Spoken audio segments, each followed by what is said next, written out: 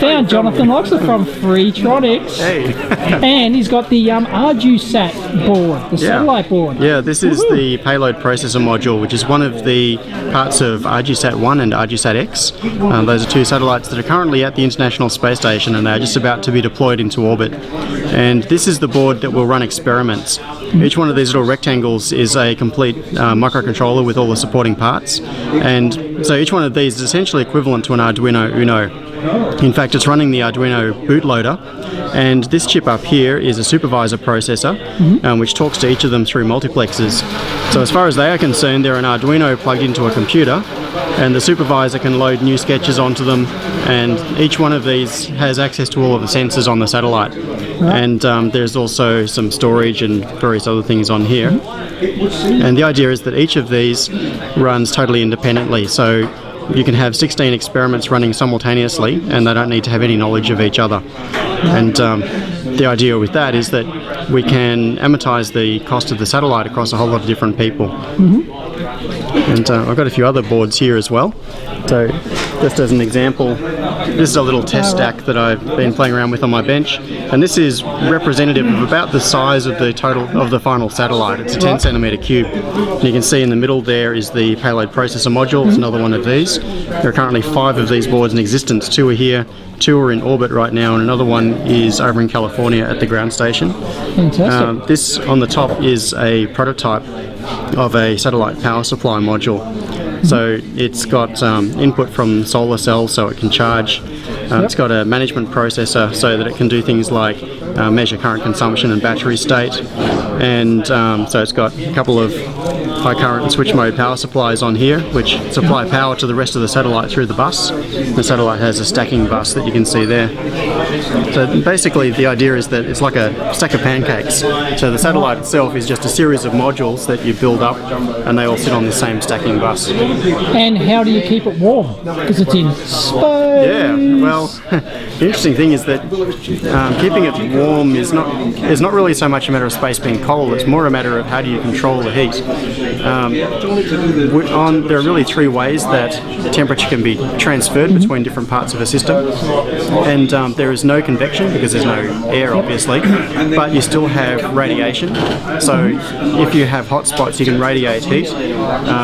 Basically, the thermal profile of the satellite once it's in orbit, it orbits about every 92 minutes, and it goes from about minus 40 degrees to about plus 80 degrees over that cycle.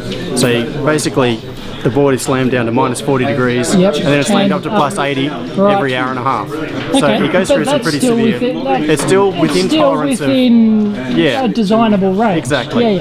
Yeah, it's not ridiculous. So the problem is that when it's on the dark side of the Earth, so when it's in shadow, it'll be radiating heat, and then once it comes into sunlight, it starts absorbing heat. Right. And it's just a matter of managing that. Excellent. The major problem is batteries, because we all know batteries don't like getting cold. So what a lot of satellites do is have heating coils under the batteries. So when they're on the dark side, they heat up and they keep the batteries warm. And what's the uplink to this thing?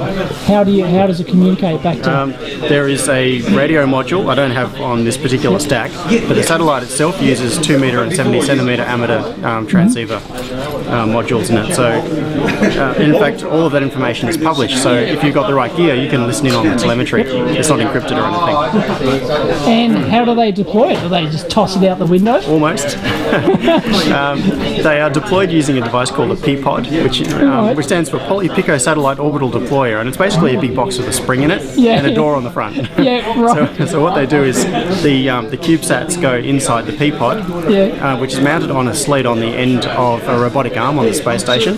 So they basically point the arm in the right direction and then release the door, and the spring pushes them out. Pushes it out? Yeah. That's it? That's it. Awesome. So the space station itself is travelling at about 28,000 kilometres an hour in its orbit. So they take on the same velocity basically as the space station. Right. And then the orbit decays over about 6 months or so. Oh, 6 months. Yeah. Okay. They've got no propulsion, so they can't actually change their orbit, but they have orientation control using things called magnet torquers magnetors, which is basically 3 big coils. So they react against the Earth's magnetic field. So essentially, it just acts like a compass needle. Because there's no friction. That's right, there's no friction. There's no friction. So all you do is you energize the coil, and you can rotate the cube in any direction you like. Yeah, it's one of those things that when you hear about it, it's like, oh shit, it's so obvious. Of course. I wouldn't have thought of it. Exactly. But yeah, with magnet torquers, you can get about plus or minus 5 degrees pointing accuracy. Wow. And there are and some you could do that for any mass in theory. Yeah, that's right. Right? Exactly. Right. But they don't do that on spacecraft, do they? No, that is done on a lot of satellites. On satellites. Otherwise, it's done with reaction wheels. So basically, a motor with a mass on it, and you spin the wheel, and then the spacecraft rotates in the opposite direction. Here I was thinking that they all use hydrazine, fuel for the orientation. No, but one of the limitations with CubeSats is for safety reasons. They don't like you sending up anything that could be explosive or dangerous in any way. So they have to go up totally inert, so they're not allowed to be powered up until after they have been deployed. All right, interesting. Does that only apply to CubeSats? Only applies to the little players, or do the big players get a free pass? Probably. It really depends on how the deployment is happening. Yeah. So the thing is that CubeSats are pretty much second-class citizens when it comes to space tech. Yeah. So they're hitching a ride with other missions. If you're the primary mission, then you can specify what you want, and it's done to suit your requirements. Got it. There are some CubeSats now that are experimenting with active propulsion systems as well.